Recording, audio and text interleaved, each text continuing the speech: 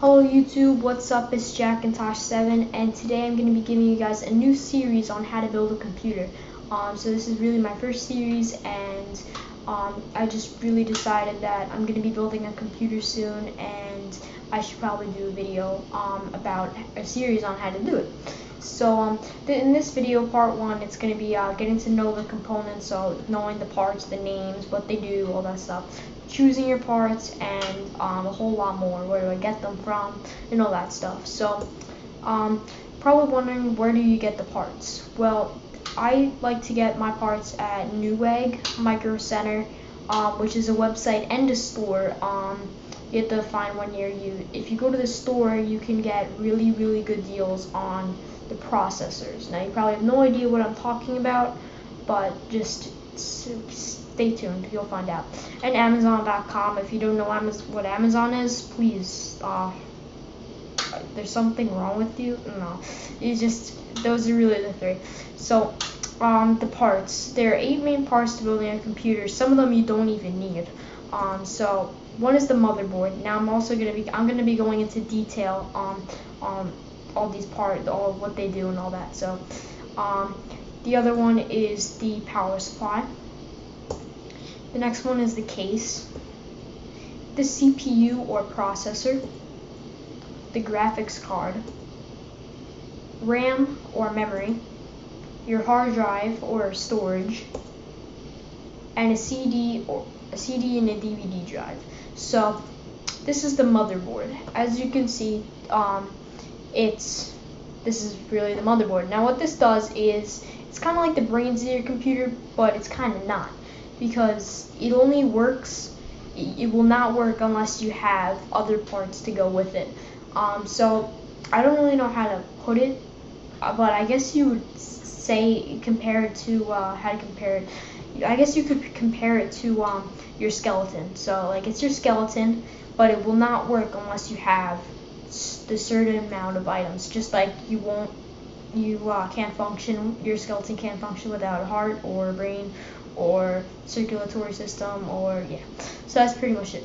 So this is the motherboard, and there's a lot of features in the motherboard, but this, as you can see, this is really the guts. If you have to get a new motherboard, you might as well get a new computer if you buy it from the store. They cost roughly about $70 from the low end ones, and up to $250 for pretty good ones. But I'll show you some good ones that you can get in $150 price range that are very good. Some of them even have built-in Wi-Fi these days. So there's a lot with them. So that's the motherboard. This is the power supply, or PSU. So what this does is, it basically takes AC current, so the electricity that you get from an outlet, and what it does is, this little machine converts it into power that the computer can use. So as you can see, that it has a whole bunch of little wires at the end, that the power supply on my left, right there. I can't show you, but right there, it's right there, that goes to all the different parts, gives you power. So it gives you power to your motherboard, supplemental CPU power, and all that stuff. So the one on the bottom is called a modular power supply, and what this does is, you actually only need the cables that you need. So what you can do is, you can plug them in and plug them out, take them in, take them out, which is really cool. So that's really good for cable management. So power supplies, I would say they roughly go around, it depends on the wattage too, there's different watts. So for a low-end system, you can probably get away with 350 or lower, but if you're going to be building a really, really high-end gaming computer, you're probably going to want to go with 1,000. But if you're just going with a mild gaming computer with one graphics card and an i5 Ivy Bridge processor, I would say you'll only need about 550. But I'll show you how to calculate how much wattage you'd actually need, so save yourself some money. Next is RAM. RAM stands for Random Access Memory. Now what this does is, basically every time you minimize an application or it resumes your spot, that's RAM. Now RAM comes in sticks, and usually it likes to be in pairs, so you really don't want to have 3 sticks of RAM. And what RAM goes in the RAM slots on your motherboard. I'll be showing you guys where everything goes and stuff. But what this stuff, but RAM is really helpful. I don't even know if your computer can start out with it. It also runs in gigabyte. How it works is each RAM stick has a different amount of gigabytes. The older ones had megabytes, and even older ones than that had kilobytes. But now we're up to gigabytes. So each standard stick. So if you get a laptop from Best Buy, I would say it would probably come with about 4 gigabytes of RAM. But if you're going to be doing a lot of gaming, I would say get at least 8 or 6. If you're just going to be browsing the web, get 4. But the more RAM, the better. If you're going to be doing video editing, maybe 8 more. You know, RAM is getting pretty cheap now. I think you can get 2 sticks of 4. No, what is it? 2 8 sticks for $50, which is pretty good. Corsair makes really good RAM, so does G.Skill, Crucial, so those are just some of the companies. Next up is hard drives. Now, hard drives are fading away. It's kind of like the floppy disk nowadays, but not really. It's still there. People are still going to be using these. But what a hard drive is basically storage. So you boot off of it, your operating system boots off of it, and all that stuff. But you probably know what a hard drive is. You save your files to it. Whenever you hit save, it's saving to your hard drive. But nowadays they're coming out with SSDs. Those stand for solid state drives. Those are in the bottom left hand corner, if you can see. Now what those are awesome because they're really expensive. They're about $1 per gigabyte. So if you get a 60 gigabyte, don't laugh. But you know, 60 gigabytes, it's gonna be about $60. But it is worth it. That's why people mostly use these as boot drives. They don't have them as storage because, you know, it's not really worth storing stuff on it. So you can get a 60 gigabyte for $60 and then just boot your operating system off of it. So they're really, really nice because they boot fast. They shut down fast.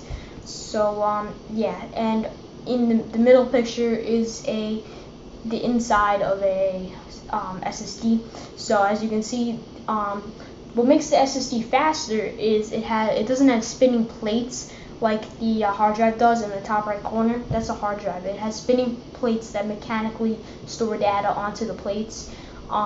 So what makes it faster is it doesn't have to spin, and it just saves it to a little block. It's kind of like your little flash drive. It's basically it, but it's bigger, and you can store a whole computer operating system on it. So the next up is CD and DVD drive. This is also fading away. This is fading away more than the hard drive. The hard drive is going to be a while. It's going to be here for around a long time. But the CD and DVD drive, it's not mandatory. You don't need it anymore. What I want you to do is think, how often do you use it on the optical drive on your computer right now? Probably not a lot. So what we're going to probably do is, when we're building a computer, I'm not going to be getting a CD and DVD drive because I don't use it. I have an external one, so what I'll do is I'll just save some money and use that to boot to use for Windows. So yeah. Next up is graphics cards. So graphics cards are basically dedicated cards that go towards video. So if you're going to be playing games, gotta get one of these. If you're going to be doing video editing, get one of these. If you're going to be browsing the web, you probably don't need it. But I highly recommend you do. If you're not going to be playing games or doing anything crazy, then get a little cheap one for like $50. Some of the high-end ones, they go up to $1,000. But the price range for this is, if you want a good one, mid-range, is probably about $130. That's like the NVIDIA GeForce GTX 550 Ti, I believe. That's actually a really good card, but it's pretty cheap, so it's $130. Pretty cheap. So it goes from $130 all the way up to $1,000. But yeah, so they do get kind of expensive. But I do highly recommend getting one. But you know, you have to think, what am I going to be doing with this computer? Am I going to be browsing the web? Am I going to be doing word processing? Then you probably can get away without one. Just make sure that your motherboard has ports for displays, so like a HDMI port or VGA port or DVI port. So let me take a breath. So next up we have the CPU or processor. The CPU stands for Central Processing Unit, and remember how I said the motherboard is basically like your skeleton? Well, this is your brain, because you can't function without a brain. So what this does is basically tells you how to do everything, and the motherboard kind of like does it.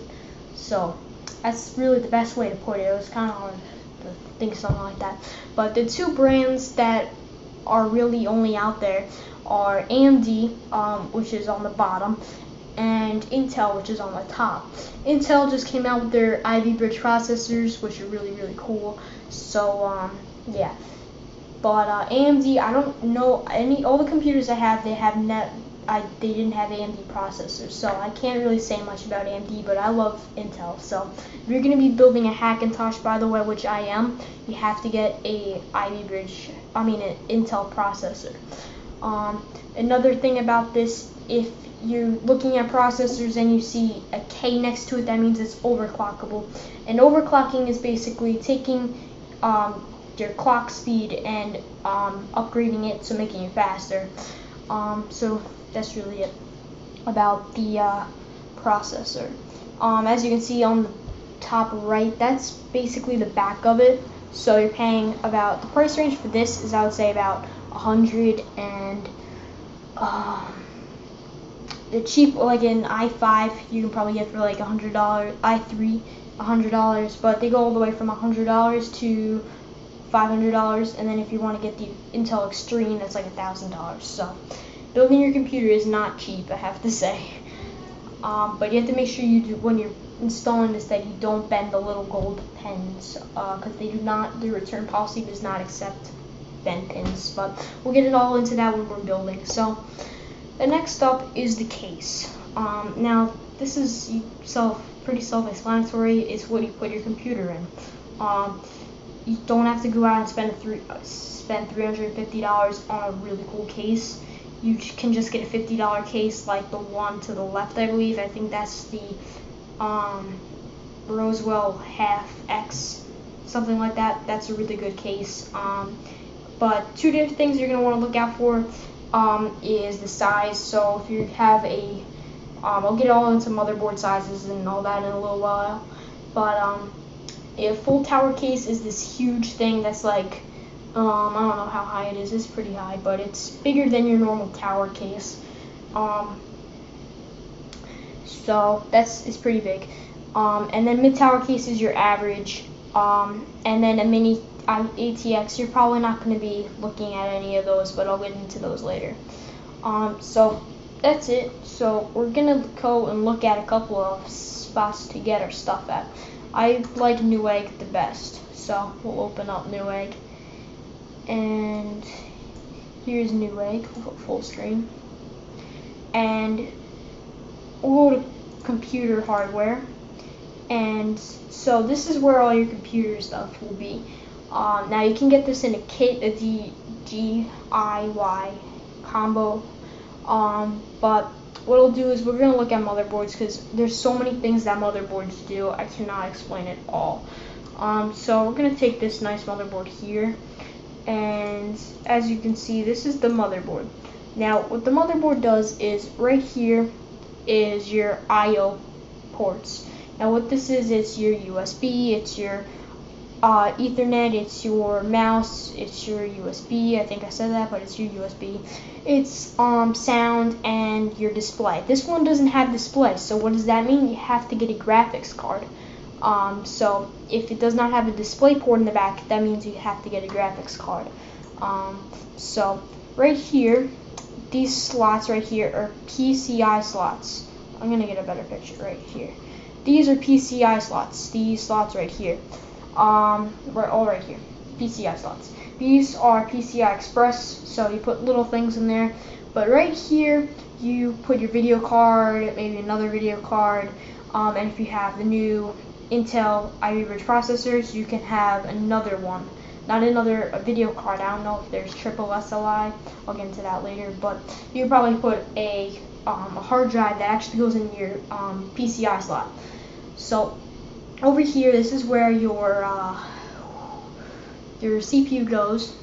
So that's pretty self-explanatory. That's where it goes, and the fan will go over that. Make sure you have a fan. And right here is for your RAM. So as you can see, this is 4 RAM slots. So you put your RAM in there. Right here is your 24-pin power connector for your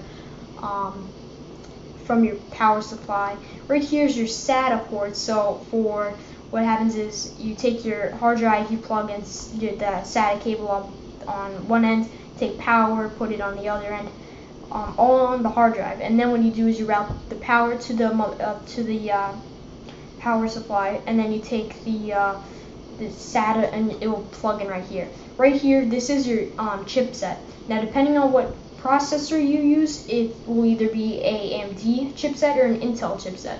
So right here, this is AMD 3 Plus, so this means it's a AMD board. So that means you can only use AMD processors. Alrighty, so right over here, this is stuff for your case, sound and all that stuff. I'm not going to get into that because it's really different on every motherboard.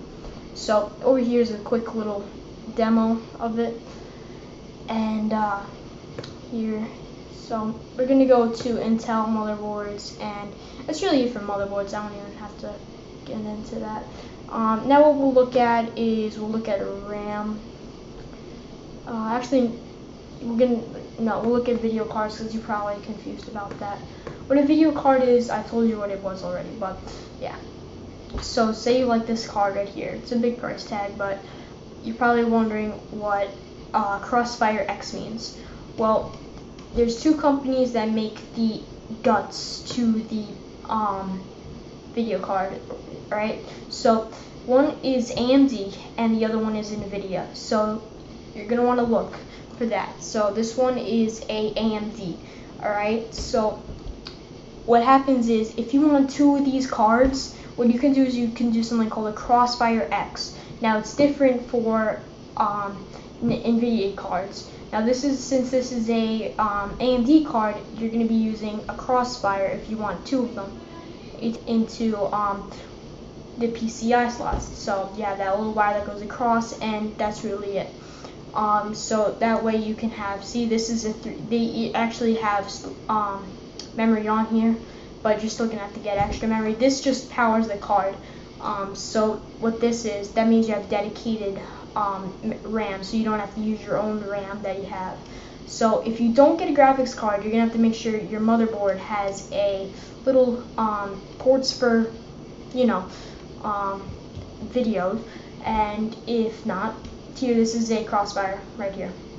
And if it doesn't, what you're gonna have to do is you're gonna have to get a different motherboard, or you're gonna have to get a graphics card. You can get cheap graphics cards for like $30, but they're not gonna be that good. But what you can also do is get an Ivy Bridge processor, and or some, I don't know if some AMD processors might have this, but what you do is it has built-in video. So as long as you have the ports in the back of your motherboard, then you're good. So that's really it for graphics cards. So we're gonna go back and let's see what else we can look at. Yeah, this. So you can go over to computer hardware and then go over to power supply wattage calculator. Now, once you have all your parts picked out, except for the power supply, I always recommend that you do your power supply last, so that way you can get an idea of how many watts you use. So what this does is basically calculates how many watts you're going to be using.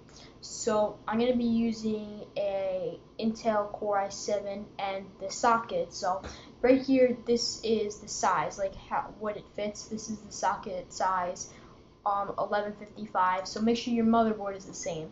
And then I'm going to get a regular motherboard.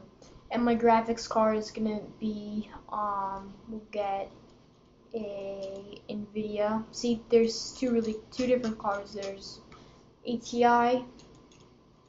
Oh, it's ATI, not AMD. And I think the one I was gonna get is right here, I think. So I want 8 gigabytes of RAM, but I'm gonna have 2 sticks of 4, so that equals 8. And then I'm not gonna have an optical drive, regular hard drive. I'm just gonna get a slow as poop, one of those drives. Then I'm gonna hit calculate, and it says this is all I need. But say I want to upgrade to another graphics card. I want to put 2 hard drives in it, and what is that? That would be 8. That would be 16 gigs of RAM. So calculate 522. But the graphics card takes up uses a lot of power. So yeah, I'll get rid of that, and it will drop significantly. Wow, I said that really wrong.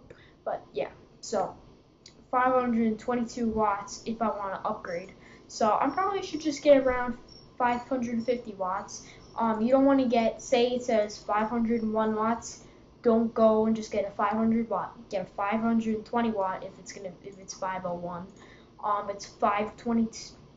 Say it's 550, and you're like, oh, it's 550. They make 550 power supplies. Well, don't get that exact, because it will not work. Like, it will work, but you're not gonna have enough power. And another thing, read the reviews, get the ratings. Oopsie.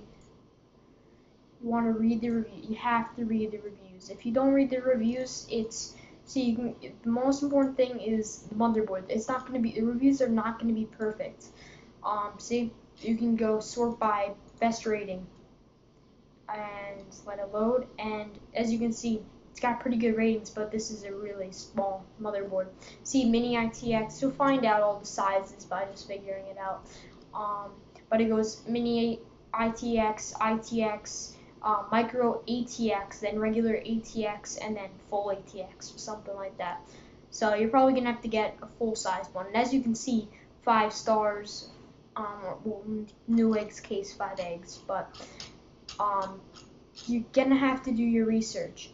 Now another thing I have to say is you gotta read.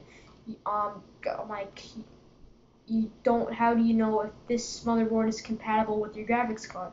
Well, you gotta read. What PCI slot does this one? What type of PCI slots does this take? What speed does it go? How much RAM does this take? What RAM does this take? So those are just some examples. So stuff that you're also going to need are like a monitor, because you're not building a laptop. You can't really build a laptop from scratch. So you're gonna need a monitor. You're gonna need a whole bunch of all the peripherals, like a mouse, a keyboard, and all that. Now, if you're wanting to get Wi-Fi, you can get a Wi-Fi card. So I think right here, network adapter. Well, this isn't it, but this will just give you an extra little plug. But yeah, I would definitely check this out. And if you are getting a Intel Ivy Bridge processor or any other Intel processor, please go to Micro Center. They have awesome deals on the processors. Right here we have